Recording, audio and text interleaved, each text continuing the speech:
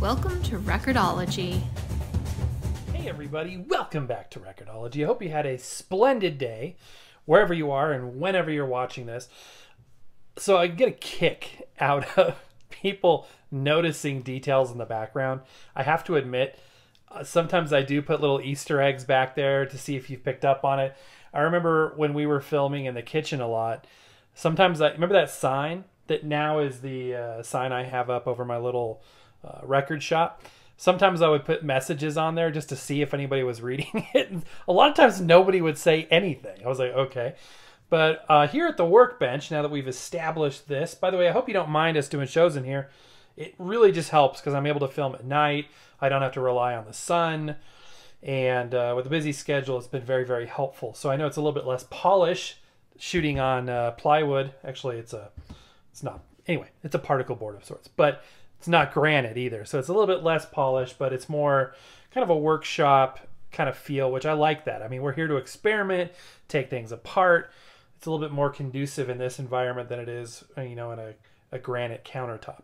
But anyway, somebody noticed the other day in the upper left-hand corner, like this green thing. And this guy's like, okay, I give up. What is it? And I had to laugh because I could see myself doing that too in videos. So what we have here is not the point of the video, but I'm going to show you what it is. I said in the I replied, I said, well, watch tonight and I'll show you what it is. So here it is. This is a droid, Star Wars droid, remote control. This was a Christmas present. And it's really cool because it uses, I mean, this is rubber right here and it spins. I mean, it really rolls. I'll show you here in a second. Unfortunately, to stabilize it, unlike the movie version, they have to have these little stabilizing wheels, which they make it clear. So it's like, don't pay attention to that. That's not a main point of it. But here we go. Here's the remote control. It uses infrared. So you should be able to see a flickering in there. Let's see if we can create a little. Yeah, you can see just a little bit. Sorry for my fat hand. Okay. Anyway, infrared you can see on camera. So if you want to check to see if your batteries to your remote controls that use IR, like your TV remote controls, are dead. And it, in fact, you know what? Lights off. See the flashing? Cameras can perceive it while the human eye can't. The point is you have to have line of sight for this. But yeah, it goes really fast, forward and backwards, and it rotates. And it makes funny noises. In fact, when it falls over, it even makes a noise.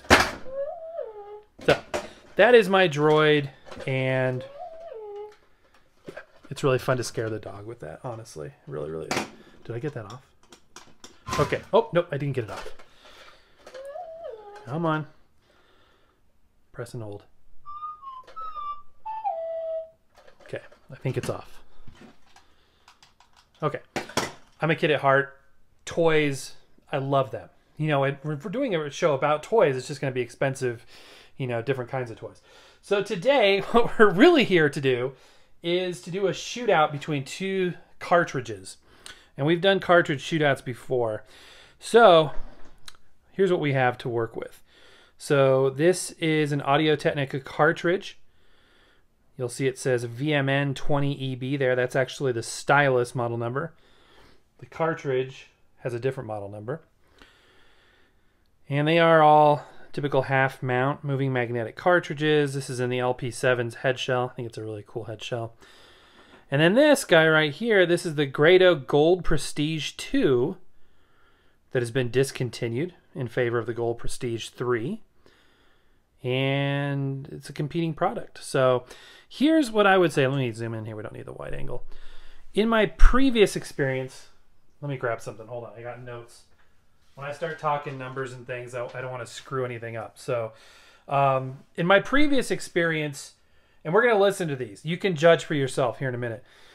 Audio-Technica, for me, sounds pretty neutral, where Grado sounds pretty warm, and I like that. Some people, it's not their favorite sound, but for me, I think it's a really good sound, the Grado. I like this too, but for me, I really like this sound. You be the judge. So what do we got here? So on the left, the Audio-Technica, that is a VM520EB, a VM520EB.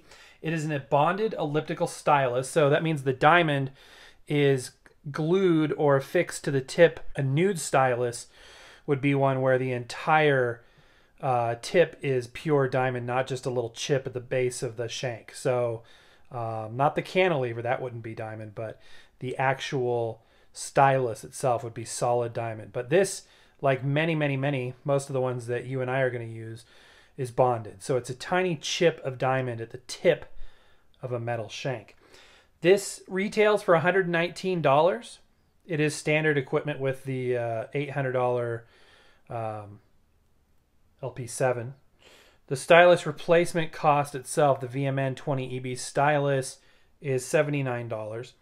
Frequency response on this is 20 hertz to 23 kilohertz, and it has a channel separation of 27 decibels at 1 kilohertz. So that's pretty good. That's very lush sound. Again, it's a pretty cool sound to my ears. It's pretty neutral. It's not as warm as the Grado, but it is a snappy little cartridge. I like it. I would recommend it. Tracks between 1.8 and 2.2 grams. And in this corner, we have the Gold Prestige 2. There is a Silver Prestige line, and they're up to the 3 series now. So this is the 2. You can still buy it in a couple different sites, but primarily if you want to invest in this, they have the new version. It's super, super cool. I love the form factor on this. This is in the head shell of an LP120X USB. And I am terrible at mounting these things. So somebody gave me the advice of doing it upside down like that. It's a little bit easier. Again, typical 1/2-inch mount. So what do we got with this guy here? So this is also elliptical. It is a twin. Both of these are dual moving magnet. They call it, Audio-Technica calls it a dual moving magnet. Grado calls it a twin moving magnet. This retails for $260. So it's considerably more than the Audio-Technica. And the stylus alone, the stylus replacement alone, which is this black piece right here. In fact, I'm going to take the guard off so you can see. So this entire piece right here, this black piece in here, that is going to run you between $135 and $195. So you could almost buy a new cartridge for what one, replacement needle is going to cost you. Both of these have amazing marketing material in terms of, premium oxygen-free copper, and Grado has a distressed metal housing and all kinds of marketing language that gets you really excited about their particular product. And this is also bonded like the other one. The frequency response on this is phenomenal. The other one was 20 hertz to 23 kilohertz. This one claims to be 10 hertz to 60 kilohertz. So way beyond the range of human hearing. And as far as channel separation, the other one was 27 decibels at 1 kilohertz. And this one is 35 decibels at 1 kilohertz. And it tracks at 1.5 grams. So there you go. We are going to test them side by side. And let's do that now. Okay, so what we're going to do here is this. You're going to enjoy this in luscious stereo sound. And I'm going to use an in-room microphone versus a line-in. Why? Because I want this show to go up before 3 a.m. So doing the line-in recording takes the time that I can't afford to do most of the time when doing a live show. That being said, we can do that, and on occasion we do. But for this show, I want you to experience what this needle sounds like in real life. Most of the time we're listening to turntables, not on headphones, although we can do that. We're listening in the room with speakers. And speaking of speakers, they are the PreSonus Eras 4.5s. And we are a little closer to the right-hand speaker. So if that sounds a little louder channel-wise, that's why. We're using the LP7. We've balanced the tone arm. We've cleaned everything, except I want to run the anti-static brush over this one more time. And for music, we're using a Enoch Light record because it shouldn't have any content ID match stuff. Somebody told me the other day, like, your brush isn't doing anything. I'm like, okay, well, check out all this crap it's getting out of the grooves, for one thing. And for another thing, it definitely makes a big difference on static. Man, when you get the light on this LP7, there's so much dust. It drives me nuts, even though it's actually very clean in here. Okay, so I'm not going to cut back and forth either because, again, I want the show to go up before Tuesday. Or next Tuesday, I should say. So we're just bear with me here, okay, guys? This isn't super scientific. Just listen. This is the Audio-Technica. Let's listen to what this sounds like in comparison to the other stylus. I'm switching microphones right now.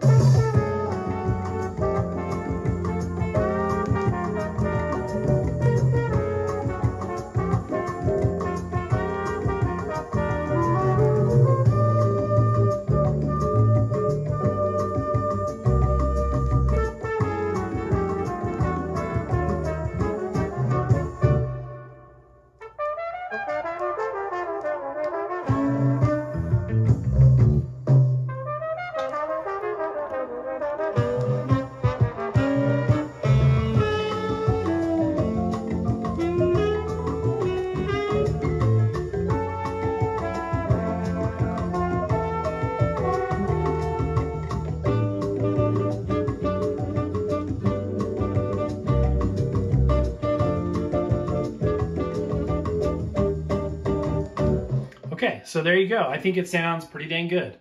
This is my daily driver stylus on this turntable, although I might, depending on what I feel about the two, I might leave the Gold Prestige on for a bit. So let me go ahead and switch stylus, and yes, even though you're not seeing it, be rest assured that I am properly balancing both the tone arm weight as well as the anti-skate. So I will be right back. Okay, and here is the other cartridge, balanced, ready to go. Clean the stylus on both of these right before the sound test, and I ran the anti-static brush on the record again. Same track, I'm just gonna let it play for a little bit, and you be the judge. Here we go.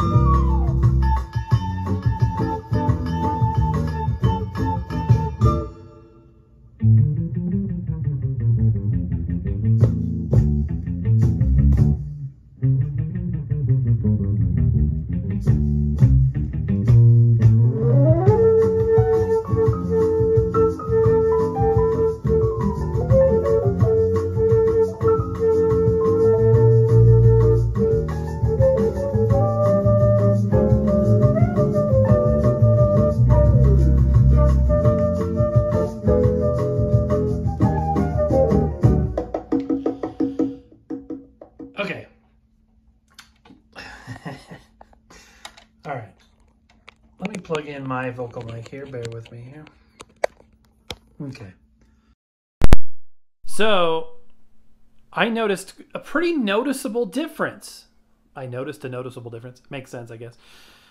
To me, the Grado, excuse me, comes in sounding warm again. And that's something I've said multiple times about Grado products. Even they're black, the basic unit. And I've noticed that it sounds warmer than the Audio-Technica. Specifically listening to this track, comparing the two in this environment on this particular test, I'm noticing noticeable increases in channel separation and immediacy in the sound. Not only is it warm, but it's in your face. I feel like it's closer. I feel like it's clearer. It's making the music more transparent, or making the technology more transparent and the music more immediate, if that makes any sense. So let me know down in the comments below what you think. Could you perceive a difference? I should have said put on your headphones, because this is probably something you're going to need the headphones to notice. And there's so much of this is subjective. Some people will be like, oh yeah, the Grados sound too warm for me. I don't like it. I like this. I like that. Tell me your favorite cartridge down below. For me, what is this thing? 260. This is the most expensive cartridge that I own on the most expensive turntable that I own, both of which I never could imagine that I would have. Very blessed to have both of them. And for me, this is all I could ever dream of. I can't imagine it going beyond this. So someday I ought to go to a hi-fi show and I'll probably be blown away. But in my world, we're an entry-level show, and for our realm, our scope, this is definitely high-end stuff. So anyway, let me know down in the comments below what you think. Hopefully you enjoyed the show. I just noticed that the Klingon Bird of Prey looks like it is in control of the tone arm there, and the platter is the Enterprise fighting back. Kind of an interesting backdrop. I kind of like it. We got Donald off to the far left there, and the Mad Hatter. Those details you guys notice always impress me. And yes, my speaker wire is sticking out in the corner there. So if you guys are OCD about that kind of stuff, as am I usually, then you'll probably tell me that I need to fix that. But anyway, that's going to do it for now, guys. Thank you so much for being there. Happy record hunting. We will see you tomorrow.